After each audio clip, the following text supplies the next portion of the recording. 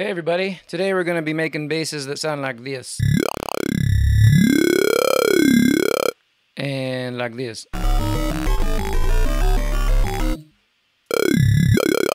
Yeah, yeah, yeah, yeah, yeah, yeah, yeah.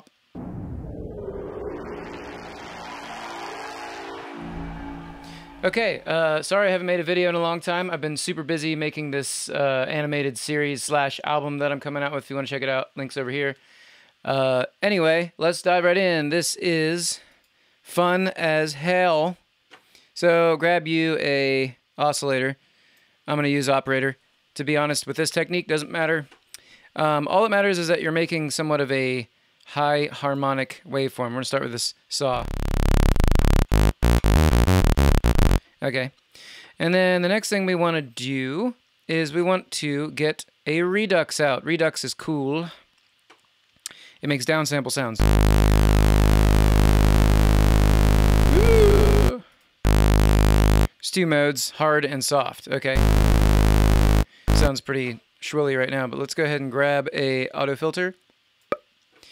Put it on bandpass mode and jack up that resonance. Whoop! Get something like that going on, okay? So in order to dial this in, what we're going to do is we're going to set the downsampling. We'll leave it on hard mode, sure. We'll set it at like 40. And it's kind of the interplay between the filter frequency, as long as the resonance is high, and the downsampling over here. And when you get this combination of things going on, downsampling after bandpass, this is what you get.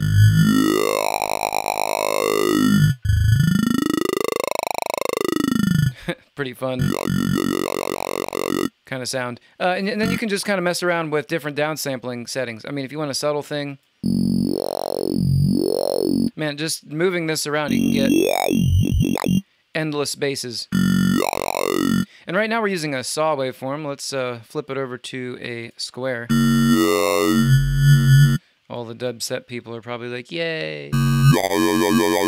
Okay, and now you can also add some bit reduction to get a little more dirt in there. I don't like it.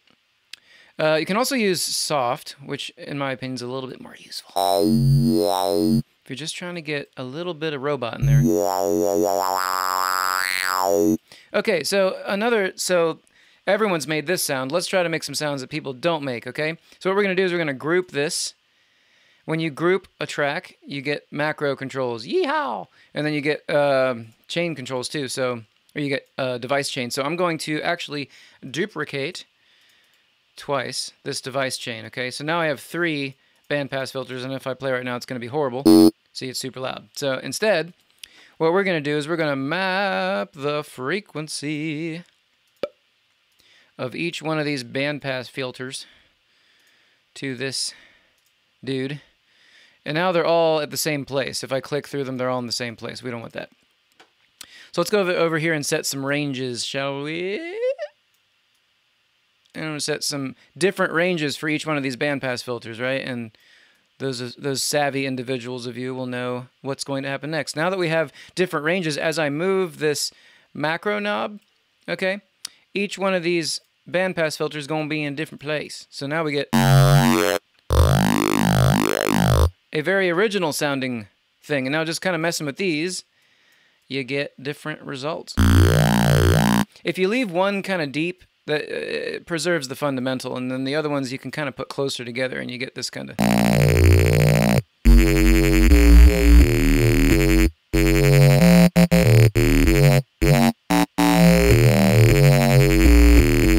And in my humble opinion, I think you should filter the top end out. Some of the, doing this kind of downsampling adds aliasing and audible aliasing. And so if you want to just pull a little bit of that out, I think you get a more palatable sound, personally.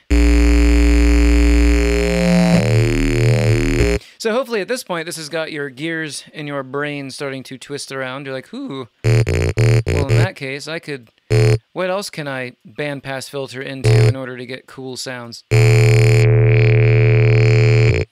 Well, let's try some other stuff out. Let's leave these bandpass filters up, chilling, okay? And let's try, I'll leave the auto filter in there, why not? We'll leave filtering in there. Let's try, instead of Redux, let's try some other stuff. How about a Saturator? Yes. So I like using some of the harsher stuff if you're going to go this route.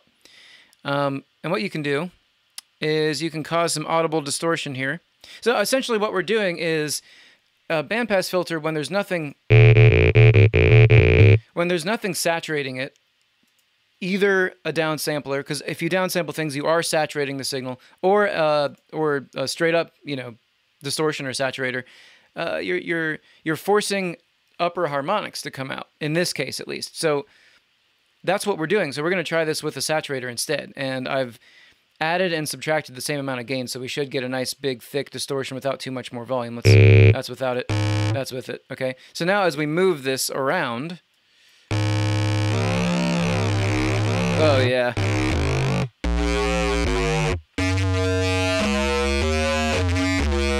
That's fun. And the thing not to forget is that all of these devices are processing sound in stereo. So if I have these chains set up, I can... Uh-oh. Whoa. It's going to create a lot of movement because each one of these bandpass filters are going to have different harmonic sets as they move through the saturator. Same goes for the Redux.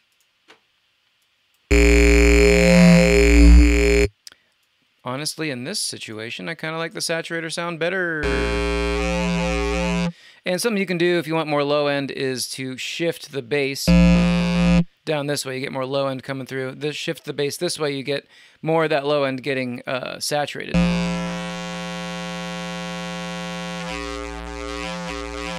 So this might be a good move to, like, run a sine waveform just straight through and then just have these guys kind of making the top end, right? Okay, so let's not stop there. Let's think about this another way. So these are bandpass filters, and we're using these bandpass filters to run through fun stuff. So instead, I'm going to turn this Redux back on. And the sound that we get now is...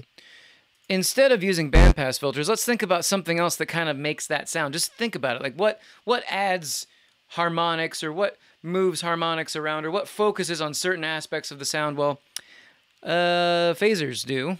So let's listen to a phaser, okay? So a phaser... Beep, beep, beep, beep. I'm going to turn this guy off. Bye. There's an aspect of the sound right there that's sounding pretty, it's bringing something, it's choosing something, if you will, out of this high harmonic waveform. Right? So let's go ahead and see what happens when we run that through a bit reduction. I'm going to turn this onto hard mode and get just a little bit more there, yeah. Yeah, okay. I can see where you're going with that. Okay. But if you turn this on space mode, you kind of, for some reason, it tends to work a little bit better. Maybe, I'm not really sure what the wave shape looks like going in, but check this out. Whoa, man.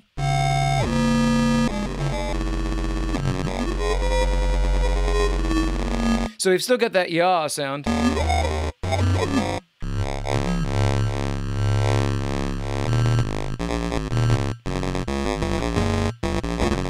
It's almost like hard sync, like stuck on a certain note. That's kind of cool.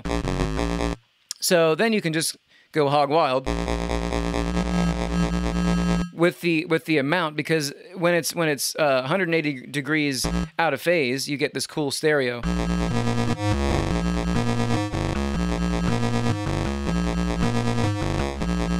And if you want to be a true G, just turn this dry wet down a little bit and you get...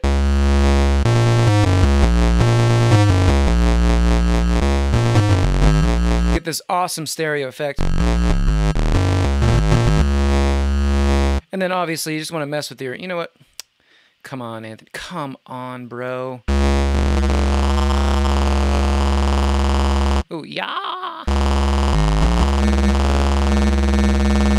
There's a sweet spot.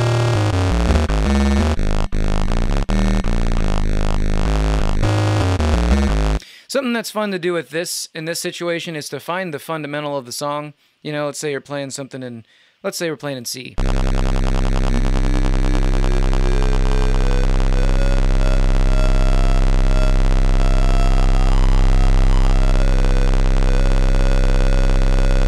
That's kind of close, right? So if the riff is in C, now every time you hit C, you get that really pleasing, you know.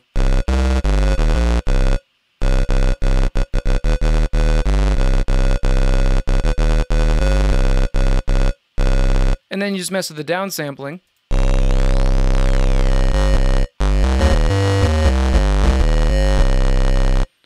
And then mess with the auto filter. And then make a maybe you could even make a combination of both of them. I'm gonna kind of dial this back a little bit.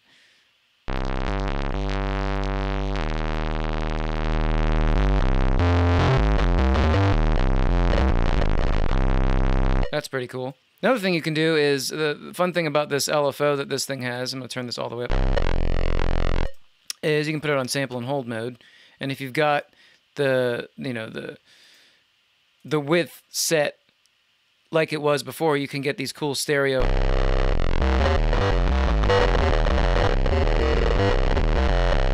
That's pretty sweet. I'm gonna turn this filter up a little bit so we can get some more of those wacky top end things.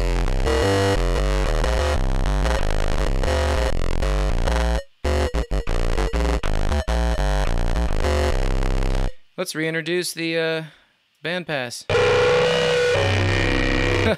Super death. Put this behind here.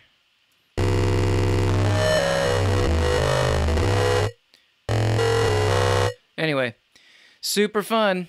I hope you had fun watching this. And you go out there and you make a lot of yaws. See you next time, everybody. Thanks for watching.